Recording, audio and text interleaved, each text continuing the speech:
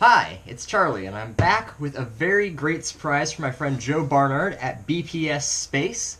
Joe has been working on this incredible project for the last 2 years, and I ran into him at a cafe here in Boston, and he's just been doing the coolest work, and I come home and I get this in the mail, and it was a big surprise, so thank you to Joe first off. I had no expectation of receiving this. This was flabbergasting to me.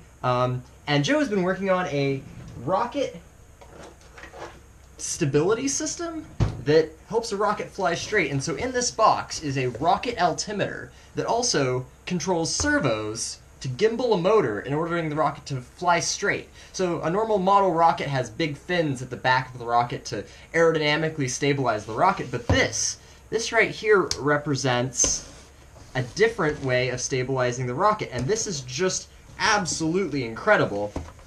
And we're gonna see here what Joe has put together for us. This is kind of an unboxing video, so I'm gonna open up his specially labeled packaging. And congratulations. Let's see what it says. Very happily logoed paper. You own the first thrust vectoring kit for model rockets, Signal Alpha. You no longer need fins. Your rockets will look and fly like the real thing now. So there's a very helpful link to a website that gives instructions for how to build this, and very heartfelt thank you. But I'd like to turn that around straight to you, Joe. Thank you so much. This is incredible. I cannot wait to see what I can do with this. So without further ado, let's set that aside and continue opening this box. We pull out the brown paper. Brown paper, very useful. We'll use that to cover my work surface as I build the rest of this.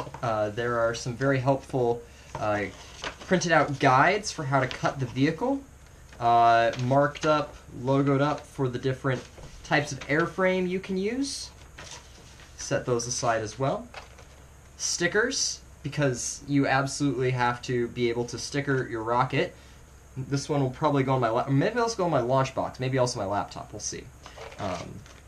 Here is the thrust mount. Here is the... Ooh, what is this? This looks like parts for the internal workings of the gimbal.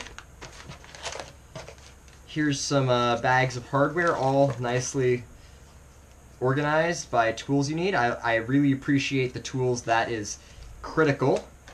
Here are the airframe mounts so that you can put them in the size airframe you own. Business card, because Joe is the man in charge now running BPS Space. It's eco-friendly packaging, which I really appreciate. If we're going to go to the stars, we might as well do it in a sustainable fashion. And of course, the good stuff, the BPS Space Signal Alpha altimeter in this very nice ESD safe bag. So let's pop this open and give it a look-see.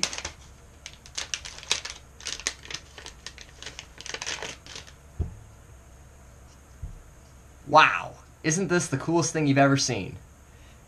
So Joe, I'm going to give this thing a build, and I'm going to make videos the whole time I do it so you can see how one of these things works in the wild. And I think this is a very nifty looking 29mm motor mount. I might see if we can't put a G motor in this, maybe even an H. But without further ado, I have to get building.